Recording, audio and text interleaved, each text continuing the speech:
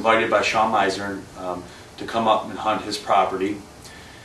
I got there pretty early. It was definitely cold. I believe with the wind chill is around 18 or 20 degrees in Michigan, and it was going to definitely be the last hunt of the year for me. I was prepared. I brought a ton of hand warmers. I brought some. You'll see in the video. I brought some other equipment with me. I brought all the cameras. Unfortunately, it's extremely chilly, so it was hard to operate those cameras. December 5th, 2009. I'm waiting for Sean Meisner to arrive here at his land. We are going to hunt a night hunt. I think I'm going up by myself this time, and hopefully I can get a chance to shoot tonight. It's extremely cold out here. Must feel like with the wind like 20. Without, with the wind chill, it's like 20 at least, it feels like. And I looked over to my left and I could see a doe out in the field grazing. I was pretty excited about it that I saw her out there.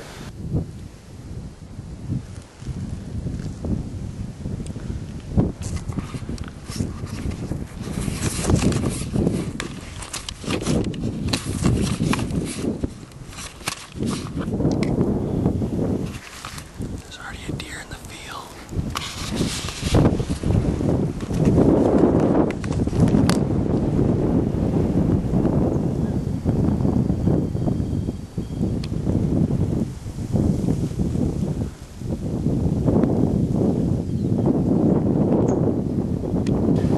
She was way too far away. I rangefind her at like 140 yards or so.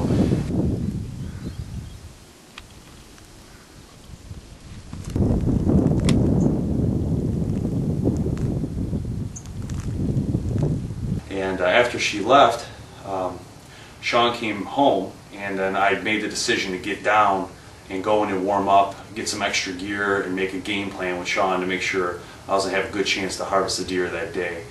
Since Sean practices QDM on the land, I wanted to make sure whatever deer I did take, it was going to be either a doe or a large buck. He did give me the okay to shoot a 6-point or better, but if it wasn't going to be a big 6, I didn't want to take the shot. I just felt it wouldn't be right. I'm hunting such a great piece of land, and I didn't want to get in a position where I wasn't proud of myself for taking that shot or taking that size deer.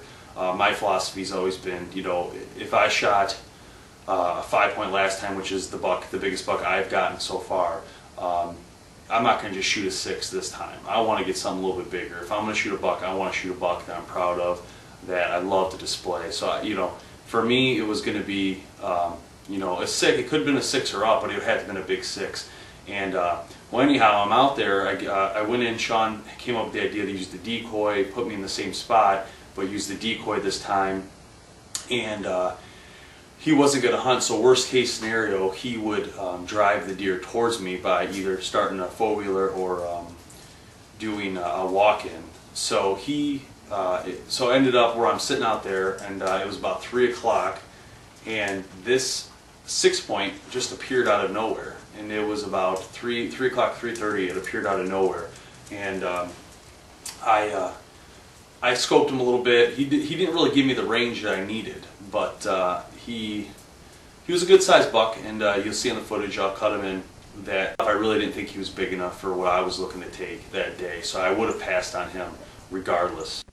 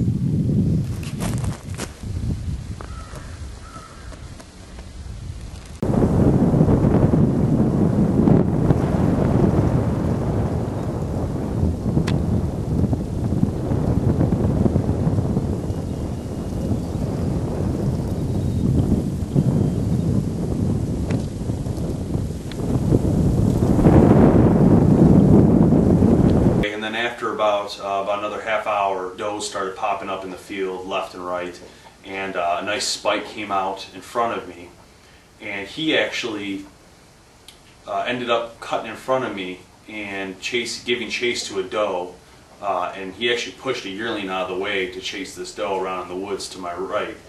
And he ended up chasing them both out of the woods, and they ended up running. I was kind of hoping he would chase the doe, the big doe, to me so I could take a shot.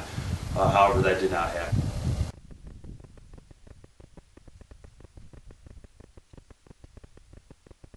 The only thing that was close to me that was in shootable range was the spike, and obviously he was not. He didn't even, I wasn't even considering him. So it got to about 15-20 minutes before dark, so I knew, you know, it was kind of now or never. And then Sean started the drive. He started walking in on the field. The deer all ran at one time together, and it sounded like a wave, like an ocean wave hitting. It was so loud. And they ran across the field about 40 yards right to my edge, to my left, still out of range, but right to the edge of the woods. And they stood there. They looked back, and then he decided to move in forward more, and that's when they started scattering everywhere. There was deer running under me, all in range, just jumping. Though they're at full stride. I pulled back my bow. I got set. Unfortunately, I couldn't turn the camera on because it was so fast. It all happened so fast.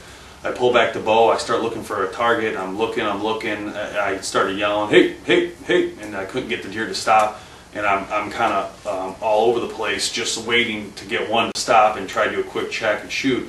And finally, I look up, and this small doe stopped right by the decoy. And I think she saw the decoy and felt like, okay, the decoy stopped, I should stop, when all the other deer were running past me. And that's when I put the pin on her right on the front side here. And I just, you know, I looked at her, I made sure, I said, okay, I think I got it. I pulled the trigger. It was a quick shot. I saw the line from the Lumenok, and it hit the deer, and I heard the swack of the Swhacker, just a loud crack sound.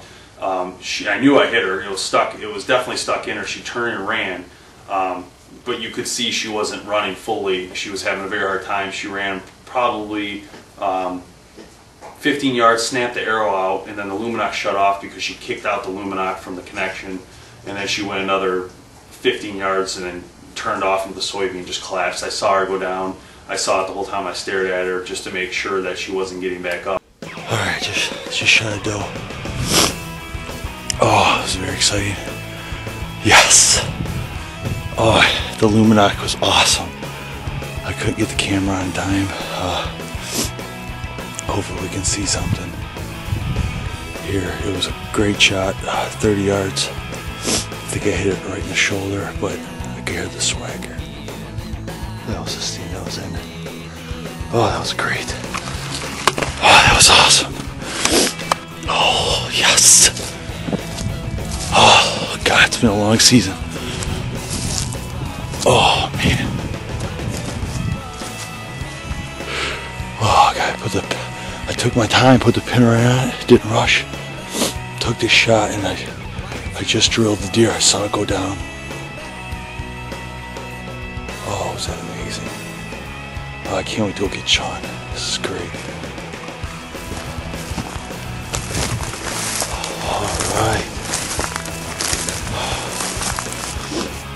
Oh.